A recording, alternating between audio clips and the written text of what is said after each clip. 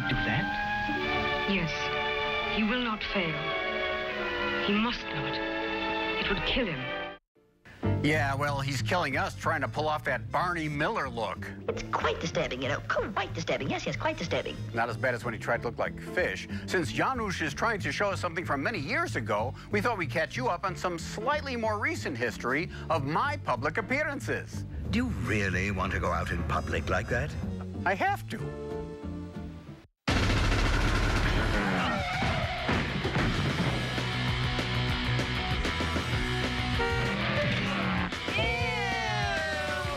At Chicago's C2E2 Comics and Entertainment Convention, we always encounter many unusual subjects, but only one king. There's a friend of mine that I get to see in person every once in a while, even though I see him just about every week on WWE programming. It's the WWE Hall of Famer, my friend Jerry the King Lawler. Jerry, always great to see you. Svengoolie, it's great to see you. It's always great to be here with you. Am I really your friend? I think so, yeah. Oh, no, I'm asking you. No, of course you are. Well, and I'm honored to be your friend. And one of the things I love when you're doing commentary is the jokes that you throw out. You are so funny. My favorite one from a few weeks ago was, I believe, Adam Rose was out with his Adam Rose, Rose, yeah, the Rose and buds. you were looking around at all these people in odd costumes, and you said, if idiots could fly, this place would be an airport. That's exactly right. And as a matter of fact, that goes for right here, right now, doesn't it? Yeah, I'm not allowed to say that, but yeah. Well, you know, Svengoolie, all I hope is that I live to be as old as my jokes, and then I'll be in good shape. And we love your artwork. I've always told you how much I admire it. And that was one of the ways you got into wrestling as well, wasn't it? It was. I started drawing pictures of wrestlers and sent them into the local TV station. That's how I first got to meet, and in person, the first professional wrestlers. One of them, named Jackie Fargo, had a restaurant in Memphis. He was a big star wrestler, and he owned a nightclub, and he saw my artwork, and he invited me over to draw pictures of him all over his walls. He was quite the narcissist, I believe. But anyway, that's how I got my foot in the door there as well. And speaking of that, uh-oh, I just have a little piece of artwork that I did last night of my all-time favorite wrestler. I did this myself, Svengoolie. What the?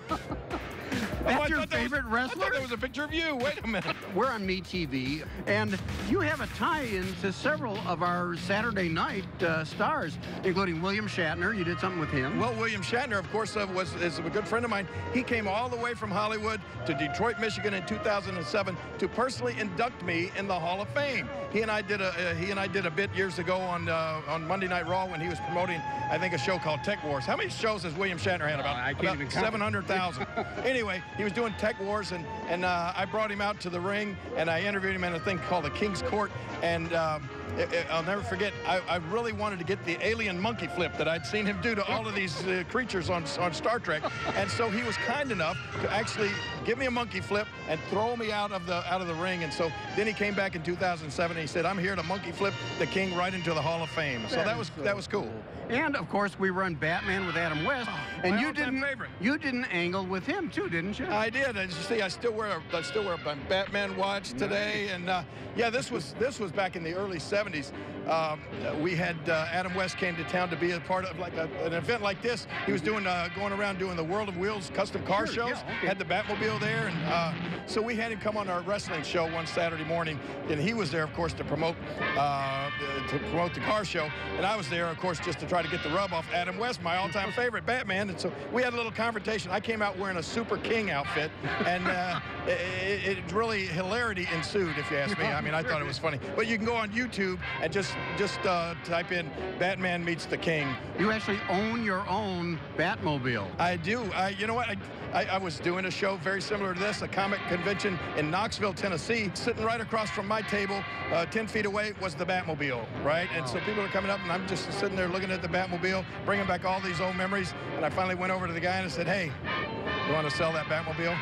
And I made him an offer he couldn't refuse. The next week, he put it on the back of a truck, drove it all the way down, parked it in my garage, and it's still there today.